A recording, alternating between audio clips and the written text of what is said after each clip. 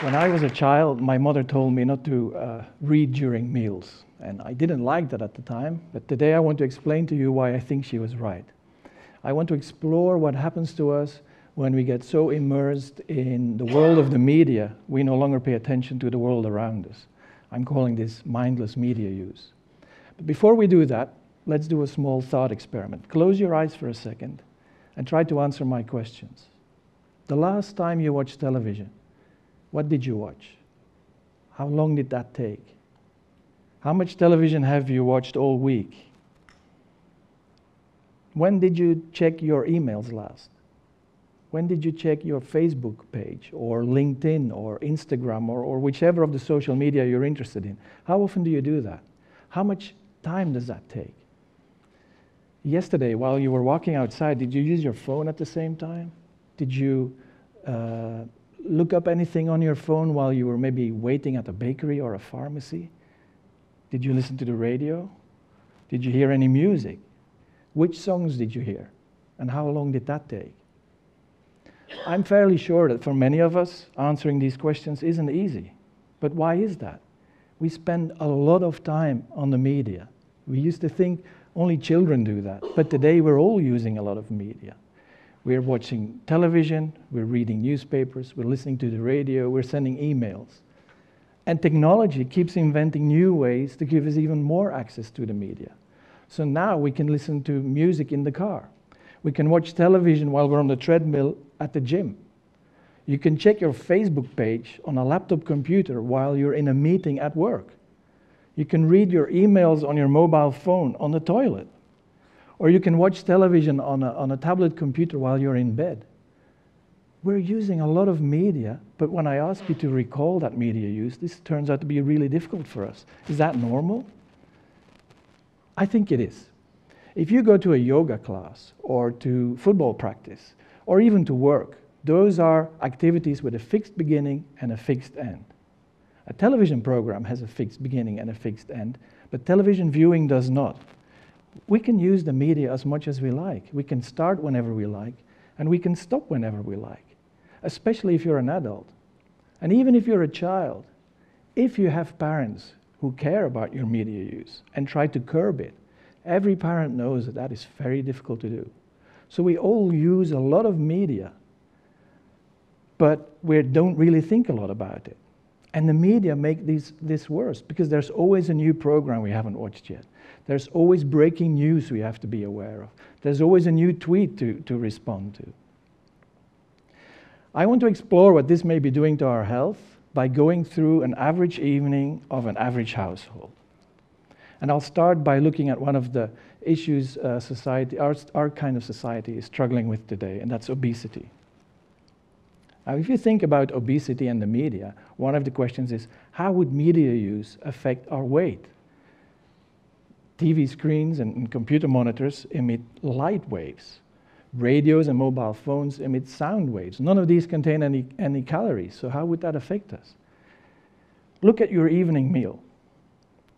If you're watching television while you're eating, maybe you're watching the news or your favorite soap opera, and your partner is checking Facebook updates, and your children are maybe playing computer games on your mobile phone or on a tablet computer, not only are you not talking to each other, you're also not listening to your body. And satiation research shows us that if you are unaware of the signals your body is giving you to tell you that it's full, that you'll eat too much. And by mindlessly engaging yourself in the media, you've effectively switched off your body's ability to communicate with you.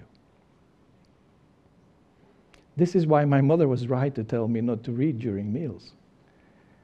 Let's move to the next part of the evening. We've done all our chores, our homework and our housework, and we're trying to relax. We're probably watching television.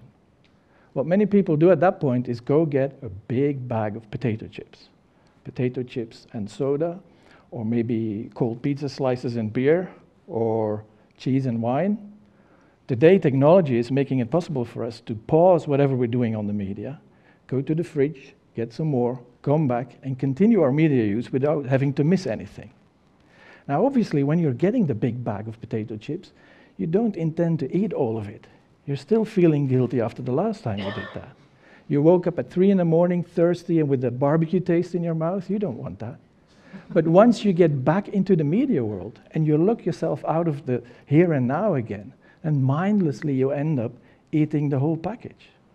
So if you're asking me, how can I gain weight watching television? My answer is, count the calories. Look on the package of the snack you're eating, and look on the bottle of the drink you're drinking. It's probably on there. I did a study of young Belgians a couple of years ago, and we asked about this. And for the average Belgian adolescent in the study, an hour of television meant the consumption of 160 kilocalories. That means that a normal evening of TV viewing for young people is the same as an extra meal every day. Because they like it, because they're used to it, because they're not paying attention. Let's move to the next part of the evening and to another health issue, sleep. Never in the history of mankind have we slept so little. Part of the problem is media use. It's very difficult to stop watching television or being on the internet and go to bed. There's always another television program you should be watching. There's always another channel you can turn to. And if there isn't, well, we now have Netflix. We really don't have to stop watching television anymore. If you're playing a computer game, there's always the next level to try to get to. And once you get to that next level, there's another level waiting for you. But there's no better example than email. You finally managed to switch off all the media you've been using. You're in your bathroom getting ready to go to bed. You want to go to bed. You can see your bed.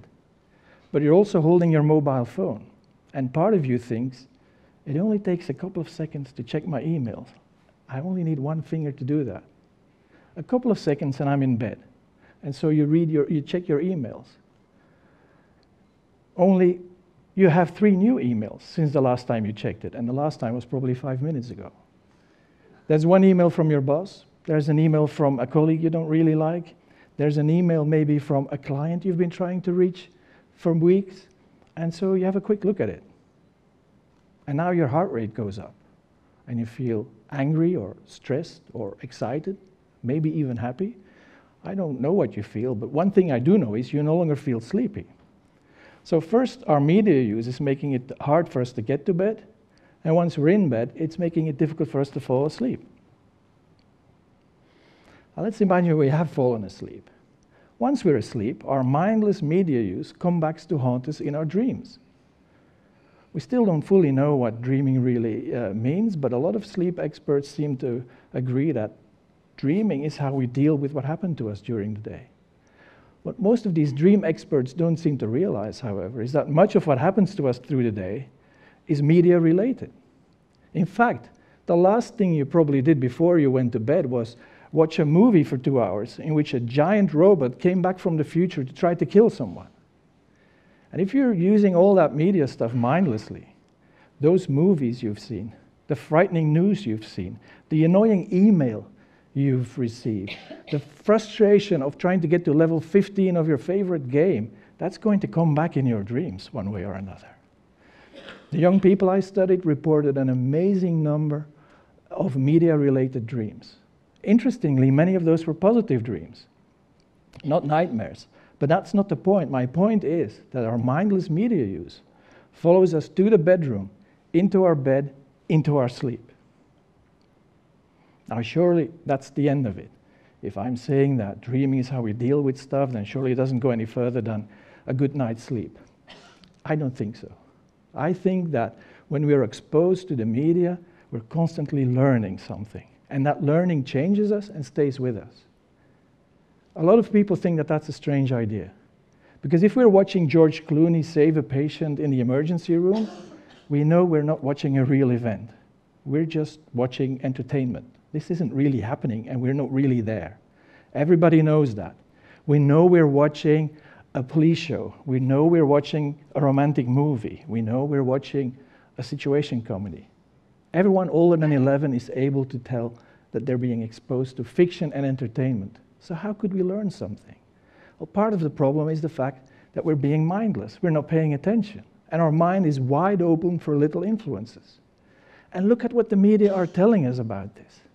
Writers and directors will give interviews and say they went through amazing trouble to make sure the movie was realistic.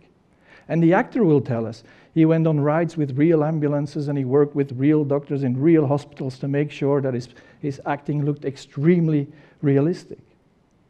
And so we're constantly being told that the story may be fake, but the facts are real. And so slowly we're learning. When I asked my 18-year-old undergraduates, these are social science students with no background in emergency medicine. I always pick two who don't even have had any first aid training, and I asked them to demonstrate how a defibrillator works.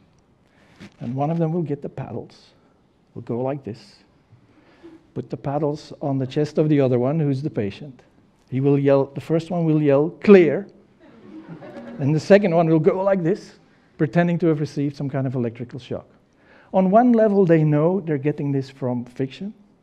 On another level, they think they've learned something about the real world. And so all that exposure to the media is gradually teaching us stuff.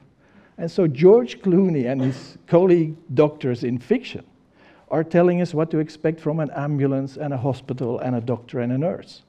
And celebrities in cornflakes commercials are telling us what a healthy breakfast should look like.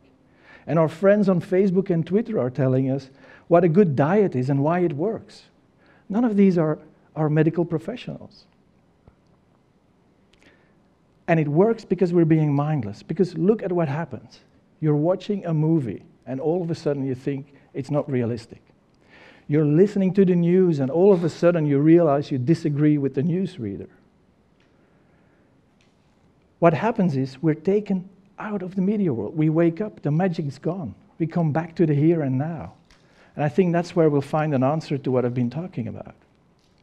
Now, some of you may have no problem stopping television viewing at any time you like, or have no problem realizing you're caught in a loop playing the same level of a computer game for 2 hours, or can stop themselves checking their emails whenever that's possible. If you're one of these people, you've probably stopped listening to me a while ago. But everybody else will recognize at least some of these problems. The problem is mindless media use, and the solution is to become more aware of it. The solution is to gain back control over our media use, one potato chip at a time. I want you to think about this right now and to make that decision to take back control over your media use. And what this means is you may be halfway through that big bag of potato chips before you realize what you're doing. You may have just watched the 3rd episode in a row of your favorite TV show when you realize it's getting kind of late. Or you may be trying to get to that next level of that computer game when you realize you've been trying the same action for a long time. That's fine. That's when you're starting to gain back control. You can now make a conscious decision. Maybe you want to finish the whole bag of potato chips. Or maybe you don't. Maybe you want to watch the next episode. Or maybe it's better to go to bed at a reasonable hour. I don't care. I mean, media use is relaxing. It's entertaining. It may even be necessary to send an email at midnight if it's important for your career. I just want it to be something that you decide consciously and not mindlessly. The average person gains about 1 kilogram, that's 2 pounds, in weight a year.